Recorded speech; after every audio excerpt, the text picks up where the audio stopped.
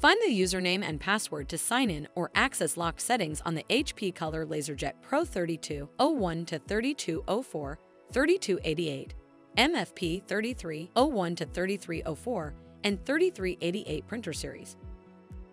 When trying to access certain settings from your printer control panel, you might receive a prompt to enter a username and password. Follow these steps to find and enter this information. Depending on your printer model, the control panel might look different. However, the steps are the same. When the sign-in screen is prompted, select the sign-in method option.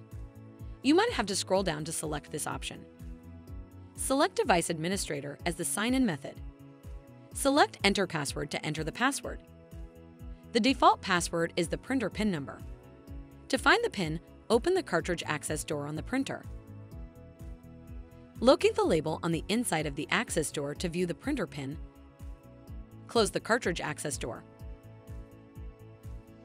If the default PIN number has been changed and a custom PIN has been set, check with the printer administrator to get the new PIN number.